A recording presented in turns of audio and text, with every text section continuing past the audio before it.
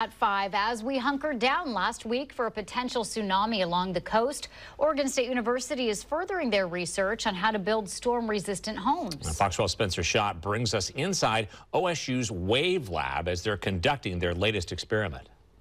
These waves behind me have been pummeling these houses all afternoon, and they were designed to recreate the impact of Hurricane Ian back in 2022. Now, you don't see a whole lot of damage to the houses right now, but inside each house are certain sensors tracking the structural integrity of the house to detect any damage that we can't see with the naked eye.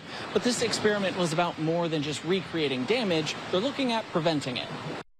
Deck started, waves in 30 seconds. Two houses were built in OSU's directional wave basin. The orange house is built to the 100-year flood standard, which is the current FEMA standard. And the teal one is built to the 500-year standard. One of the things that we are testing is the difference between the elevation of those houses. Pedro Lamonaco is the director of the O.H. Hinsdale Wave Research Laboratory, and he's been leading the charge on this experiment for months. As the waves start to build up strength and size, he wants to see if they can recreate the damage of Hurricane Ian and possibly prevent it. And in the future, you could change how we build the houses, how we mitigate those effects, what is going to be damaged first, and how the house is going to be destroyed if that happens, is also an understanding how we structurally build those houses.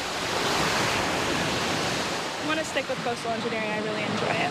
Bailey Bolton is an undergrad researcher who helped build these two houses. I'm excited to see when the walls that I've built failed, because I think that'll be interesting of like, okay, how are they holding up? Bolton grew up in Florida and saw the damage hurricanes can cause firsthand, which is why she wanted to come out to OSU to be a part of this research. Having a better understanding of like how the houses will fail, and then being able to design the houses in the future to help protect them and protect families and protect their livelihoods.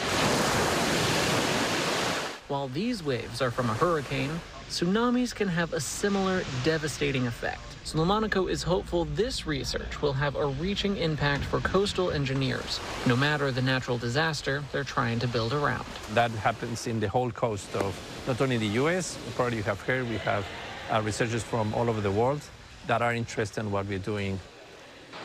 Now, this wave experiment that is going on behind me was the culmination of the National Science Foundation's summer research program, which brought in students from across the country and researchers from across the world. Reporting at OSU, Spencer Schott, Fox 12 Oregon.